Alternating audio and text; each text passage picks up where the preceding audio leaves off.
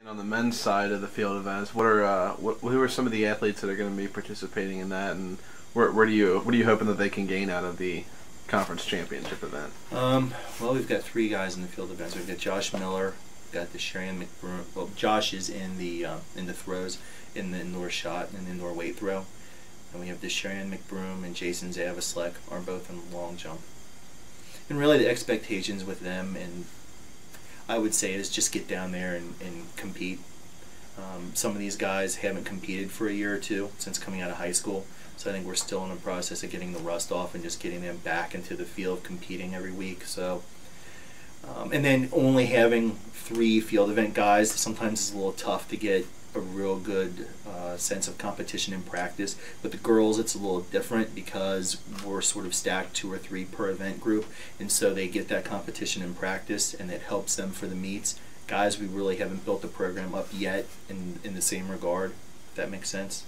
So really my expectations for them is just survive the experience and then try to better themselves for outdoor. The Atlantic Sun Championship, both teams are very, very excited about. Our first Division I indoor track and field championship.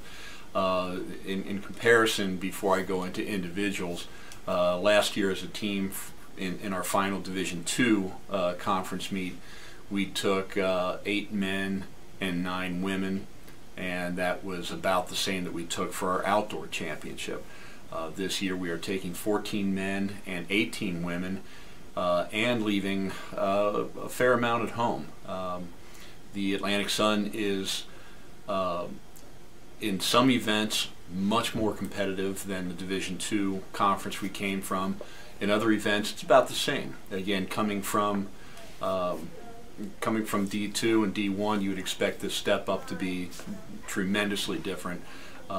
It is truly hats off to how competitive the GLVC was last year. But our opportunities on both men's and women's side, since the Atlantic Sun is not a football conference, the throws present an opportunity for both of our men and women throwers.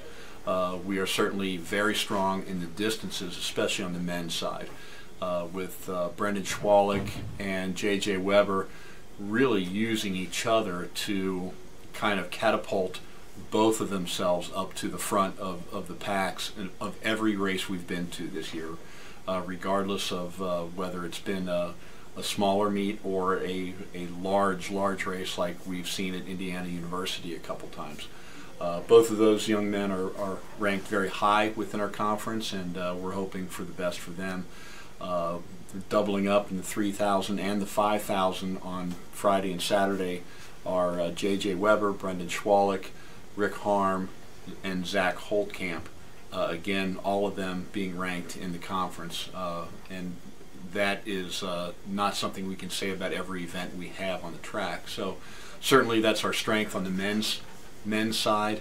Our distance medley relay with Josh Macon, Matt Kincaid, Eric Tomzewski, and Tyler Mowry should do well. We're middle of the pack on that, and depending on how things go on an untried track for us, it's a different type of facility. We're hoping for the best on that. You know, again, our team score for the men, since we're not filling out every event, we are missing opportunities on that front. Paul Longano. Paul, the ASUN championships are coming up this weekend, so wondering what you can give us a little preview of what you're expecting from the women's side in the field events. Gotcha. Well, right now Tyler Thomas is 2 inches out of first place in the high jump in the ASUN rankings. So if she catches a good day, I think she could potentially be in the top 3. Right now she's the highest ranked athlete that I have on the field event and hurdle side of things. On the long jump, Karina Falks is just out of the top 10, but again, if she has a good day, I could see her being up in the top 8. And then in the 60-meter hurdles, Kendall Richmond, the top 8 will score at conference. I think right now she's sitting either 8th or 9th, and has yet to really have a clean race in the hurdles. So she has and by that I mean She's usually banged one of the 6 hurdles somewhere in her races this season. So if she can have a clean race and get out of the blocks, well, I could see her making it to finals and being in the top 8. For the women's side, we have every event covered except the pole vault, which right now we don't have any vaulters. It's a very expensive sport, a very time-consuming sport. We would need another coach for that. So we don't support the vault right now, which we are not different than a lot of universities that don't support the vault. But for our women, I'm very proud of our women, as Coach Longano has coached our short sprint group and field events. Coach Peltz has done a wonderful job with our long distance sprinters, some 400s and 200s. So we're looking for very good things from that group. Taking down a couple of our women's distance runners, and in my group, the cross country track group, Kayla Justice, Caitlin Hooper, and Tori Duncan should do well. I've got them slated for a double in the 3K, 5K circuit as well. Looking forward, as I mentioned before, our 400 group seems to be doing very, very well, and Paul alluded to some of our field event folks that have been consistently on top of the rankings as well this whole season. The great thing about indoor is that we have another shot at whatever happens. We have another shot at outdoor track. So this is kind of the preseason, if you will, although it's a championship season, make no mistake.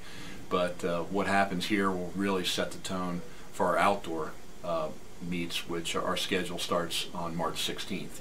So we're going to have a couple weeks off, which we'll still keep active, but maybe the intensity won't be as strong during those couple weeks. And then we, coming out of spring break, we're right at it with some pretty major Division I meets this year. We're looking forward to it. You think everybody's looking forward to the both men and women? Everybody's kind of looking forward to the competing in the their first indoor championships. I think they're looking forward to it, and I think there's some anxiety at the same time, because I've put no expectations on them all year, and then the last 2 weeks, that's all we've really talked about is conference, and I know that this is the pinnacle of the indoor season. So yeah, I think they're looking forward to it, but at the same time, I think there's a little bit of anxiety because we're very, very young. 90% of my people are freshmen, and so to sort of go into the unknown, when a year ago you were a senior in high school and you were the tops on your team and maybe the tops in your region, or for one girl she was state champ, and now here you are completely at the bottom again, and it's a very sharp learning curve, and you're at the bottom.